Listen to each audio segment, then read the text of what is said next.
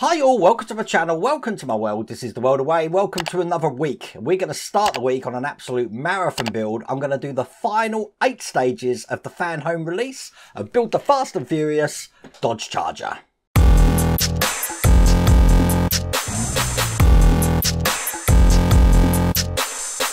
So that will take us up to stage 110. That finishes the vehicle. So another finished vehicle. We're going to have 2 finished models this week, hopefully, if things go according to plan.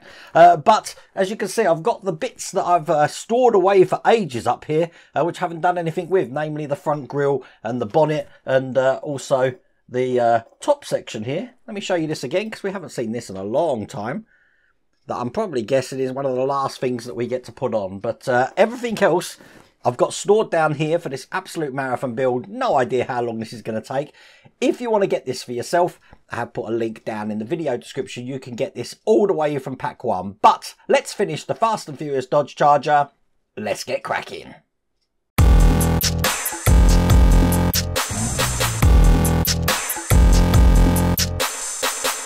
So it starts with stage 103. This is the magazine here. And what we're going to be doing is the reverse lights and the rear valance. This is all the parts that we've got here. And we're actually going to be still working on the bodywork like we did before. I'm going to add these details so it looks just like that. So here's all the parts for stage 103. Let's get these open. And the first thing I'm going to do is I've got these reverse light trims looking like that. They're just going to go from the inside here into these openings. One there. And then one on the other side, just like that. In the back of those, I have got some lenses to put in. Now these have got a lip on them, so they go with the top hat section facing down. So that's one. And this one's number 2.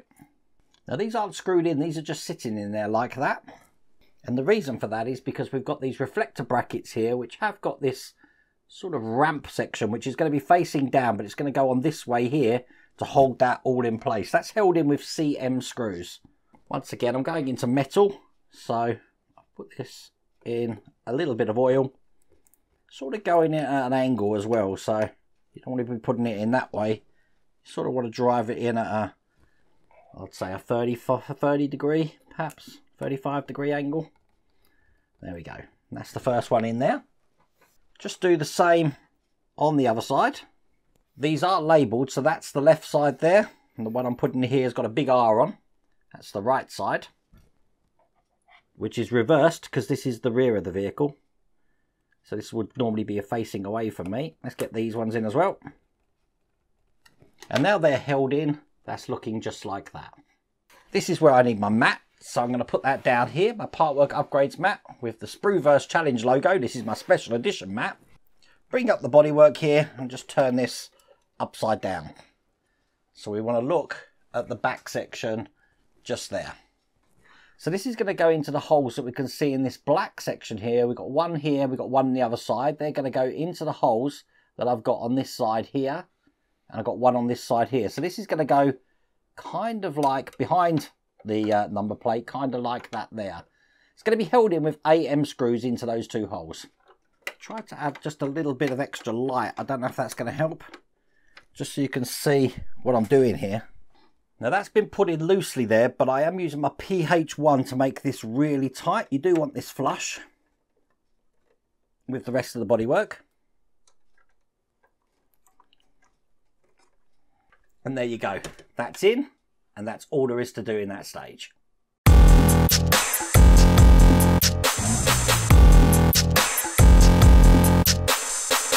That leads us swiftly on to stage 104. Let's turn to the instructions here. We're going to be installing the rear wheel arches. 2 of these to put on. Again, they're going to go on the inside of the bodywork section we've been working on, and they're going to be held in with FM screws. So this should be quite a quick stage. So this is what those wheel arches look like, and we have got some FM screws here. Bring up my mat again and put the car upside down on the mat. Now, you can see where these are going to go here on the top and side cameras. So, what we're going to do first is we're going to take the left wheel arch. It is actually stamped with an L just there. That's going to go on this side here. So just line it up and make sure it fits flush in there. That's held in with FM screws. I've got them here. and I'll get that nice and tight and flat into this body section, because again, we don't want anything getting in the way when I put the two parts of the vehicle together.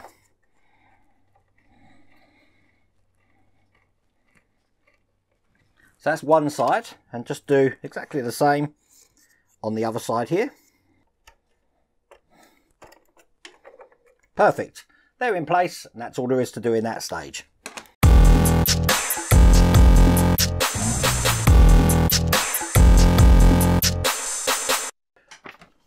In stage 105 that I got here, let's see what we're doing. We have got the pieces for this stage. We've got the spare wheel carrier. That looks just like that. We're going to be adding some details to a latch by the look of that here. So that's just looking like that. We don't need the car for this stage. So I want this bracket to be going down here and going through to that section just like that. Now I'm holding it in place this way round so that when I bring this over, it's going to sit in that little bridge there. Just like that there. And I'm going to secure that in with the screws that we get in this pack here, which are MP screws. Just 2 of these. Just from the other side here. So 1 in there. And 1 just in this side here. That's the wheel carrier in place, looking like that. That's able to move, and that's all there is to do in that stage.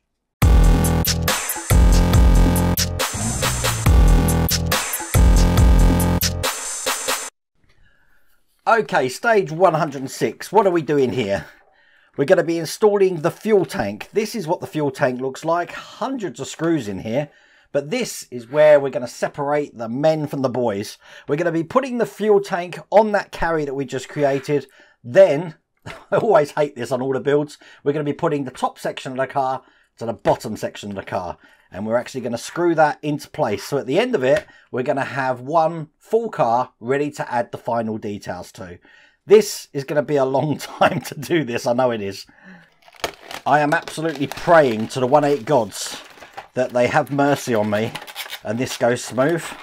But every single car, apart from the Cobra and the Jaguar, had problems putting them together. So anyway, let's do this.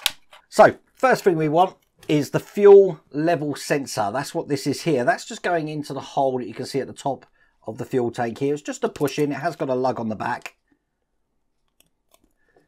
So that's in like that. This whole thing then fits into these 2 holes here, having it this way round. So that's going to go on there. And that's held in from the other side with AP screws. So it's these holes right at the bottom that we're putting these in. So it's 1 this side and just 1 on the other side. Bring over the carrier again. And this is going to go into the 2 points that we can just see there. So I'm going to line up these so that the detail here is facing towards this catch there. So it's going to go on like that. Now you will see, to help you align this, we do have a little locating lug there. That's just going to go into that hole that we can see there. So get that one in, and that will line the rest of them up for you. So AP screws from the other side. That's 1, and just 1 there. I've got 2 wires here, which are coming from the fuel tank. So these are not wires, these are pipes, I'm guessing. So one's going on the nipple on this side, and that's connected to the nipple on the carrier just there. So that looks like that. And just do the same on the other side. Now the nipple on the other side is just at the back of the tank here. So that looks like that when it's in. I'm going to get my screws out the way because I'm going to be putting this into the main body of the car. Now on this camera you can see the pipe from the fuel filler pipe here. That's going to be going onto the hole just there on the carrier. So when I put this in, you want to make sure that they're lined up just like that. Now as I put this in, I do want to make sure that this electric cable here is visible still, because I'm going to need to plug the bottom of the car into that. So let's get all these LP screws in. There's 6 in total. And then I've got 4 holes in the middle here, which are going to be taking 8 M screws. So that's in place. Let me just turn that over and open the trunk up. I'm just going to push the pipe into that base, just like that. Put that on the floor for a second and bring up the main body of the car, because what I want to do is I want to make sure that this cable here from the headlights is out of the way of these screw positions here. So I'm going to get a little bit of tape and just hold that into position there. Now I've zoomed out every single camera, okay? Historically, again, it's really hard to show you this actually going on. But what I'm going to be doing is I'm going to be taking the cable from the back here.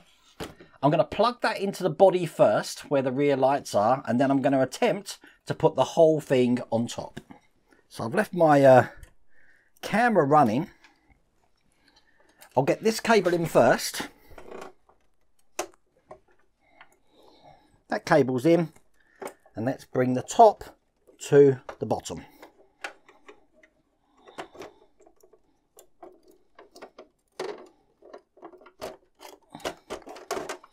Now I've positioned the front first to get that into where I think it needs to fit. That's looking okay. The back seems to have gone on absolutely perfect. You know what? That looks like it's done. That was done. I can't believe that. How easy did that go on? I've got the lights coming out the front here. I don't know if you can see that. This band at the front of the car here is in front of the actual engine housing. That was easy. Okay. Oh, I'm gonna screw this together. So I need to turn it over, and we're going to be holding it in with AM screws. So I've got some holes just at the back here, which are going to have 2 AM screws in each. Now in the middle here and here, I've got CP screws to put in. Just got to reattach this brake pipe to the wheel, so I'll do that now. Now back in stage 102, we had these overriders here, which look like this and this.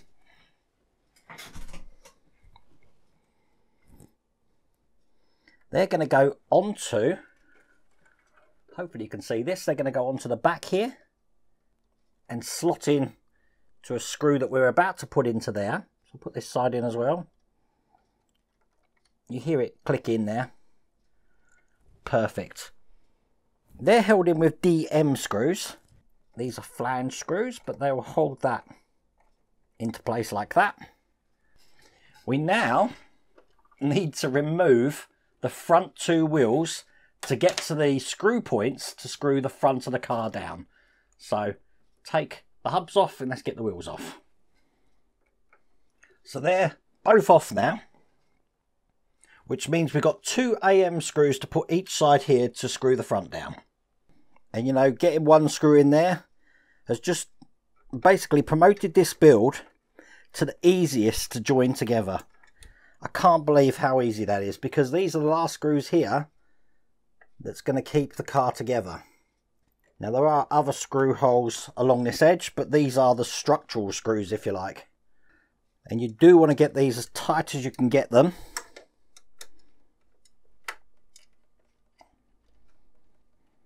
Which is why I'm using my PH1 screwdriver here. But that is all there is to do in that stage.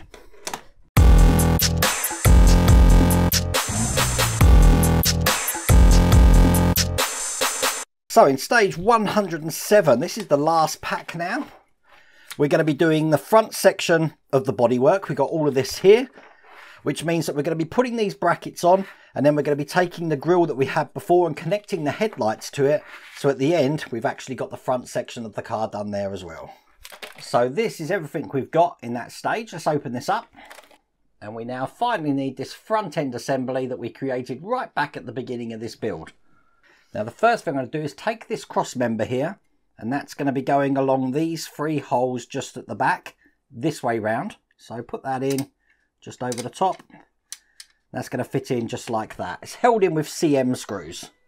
So if I put the middle one in first, it should hold the other 2 in nicely on the sides. Once again, I have put some oil just on these screws.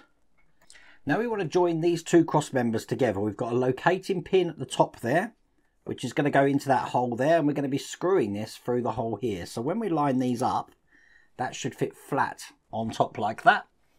That's held in with an FM screw. Got one of them here. screw that in. So that looks like that. I'm going to do exactly the same on the other one. That's the last screw going in there. And I'm going to add this to the back of the front grille section here. So we want it to be bending down like that. So that's what way around you go. And it goes into the holes here and here. So that's fitting in like that there. Now the left side of this is held in with FM screws. The right side of it is held in with KP screws. Every time I hear the word KP, for some insane reason, I start thinking about peanuts. So I'll put the FM screw in first, just on this side, and the KP screw just in the other side. And I'm going to do exactly the same on the other bracket on the other side. And there you go. They're both in just like that. Okay, I'm going to bring the car back up again now. And I'm on my phone camera here because I'm going to be putting these in place. Now the shorter wire of these headlights go in this side. So 1 and 2. And then the longer wires go in the other side here. 1 and 2. Just like that. I'm going to lie that down because what I want to do is use some of this little bit of black adhesive they've gave here just to pin these into position here and here. And when we're happy they're into position, I'm going to turn the car upside down, ready to attach this to the front of the car. Now I have reinforced this just with my own insulating tape here, just to tidy this up. But what we're going to do is the 2 channels between these brackets here and here are going to go in between the mounts here, and there's one on the other side just there. So just in case of sliding them on, I am going to take this plug though and just thread it through this hole here.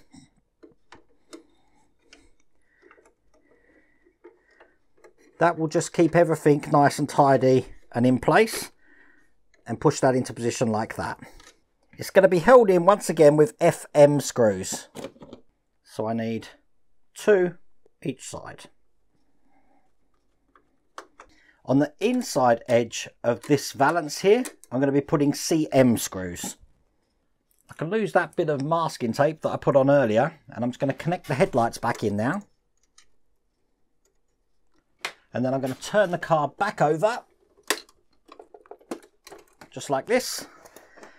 And in the 3 holes we've got at the front there, I'm going to put some QM screws. And that's gone on absolutely beautifully. And that is all there is to do in that stage.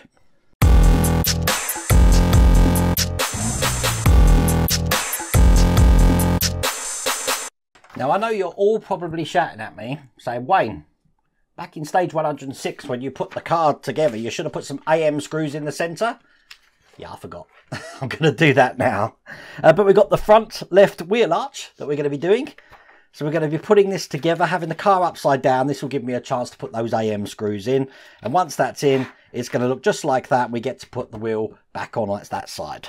I wouldn't say it went wrong, but you know I'm going to make a mistake, especially with this. I mean, I've been worrying about this all weekend, this stage. Let's get these out. So, first thing we want to do, take these 2 sections here, and we're just going to be putting these together like that. This is the front side of the wheel arch here. We're going to be held in with AP screws. Just 2 of these. Now, these wheel arches are actually going to hide that headlight wire that we had. What I'm going to do then is put on this outer section here, and that's just going to go over those 2 holes like that, once again held in with AP screws, just from this way. Then I just need to clear myself a space, because I'm going to bring the car back up, put the Partwork upgrades mat back down, and before I continue, to stop you all moaning at me, I'm gonna put these AM screws just in here. Now there's quite a few each side. There's 1, 2, 3, 4, 5. There's 5 each side. 10 screws in total. There you go. They're all in. Okay, so this wheel arch that we've created here is actually going to hide this wire now that we created here. So I've just put the wheel arch in here. You slot it into the front, and then that's held in here with AP screws and then AM screws here. That's all the way down, and that's hidden the wire now that we had for the headlight. All we've got to do then is put the other section of the arch on, which is just going into 2 points that we've got here, just like that. That's held in with AP screws, and then we can just put the wheel back on. Finishing up with the hub. Perfect, and that is all there is to do in that stage.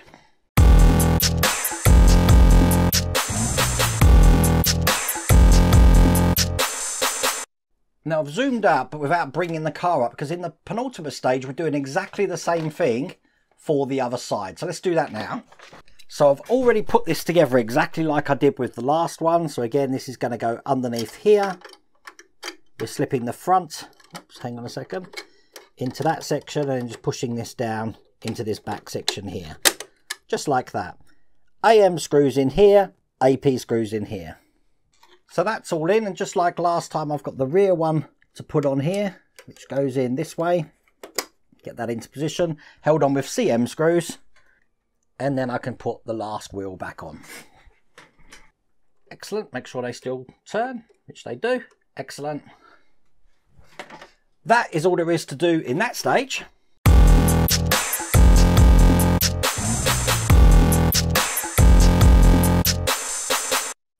So once again, I'm going to keep the car just lying down here and show you the very last stage, where we're going to be putting on this trim just down the bottom here to hide all those screws.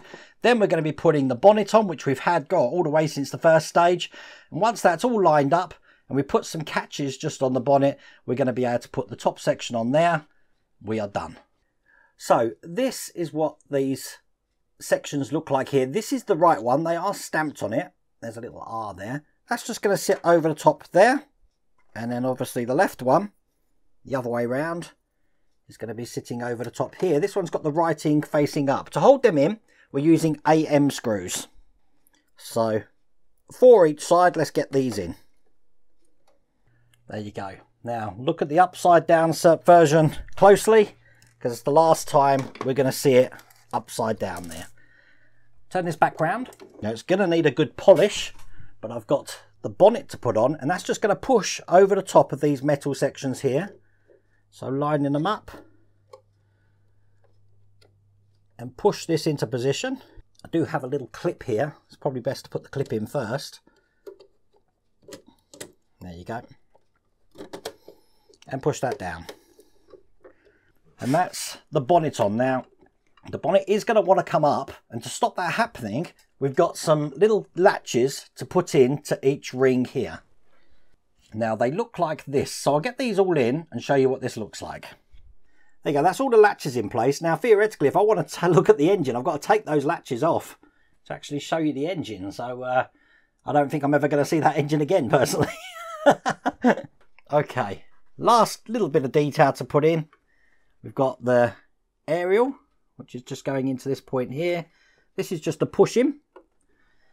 And then we've got the actual shaft of the aerial just going into the top, like that. And then the last section to go on, which ironically is the first section that we made, is just going to clip into the top here. Let's get this lined up. 1, 2, 3, 4. Push that into position. And there we go. That is the car completed. So I will give a beauty shot in a second to show you what that looks like. I'm going to give it a bit of a polish first, I think, beforehand. But yeah, I'm loving how that looks.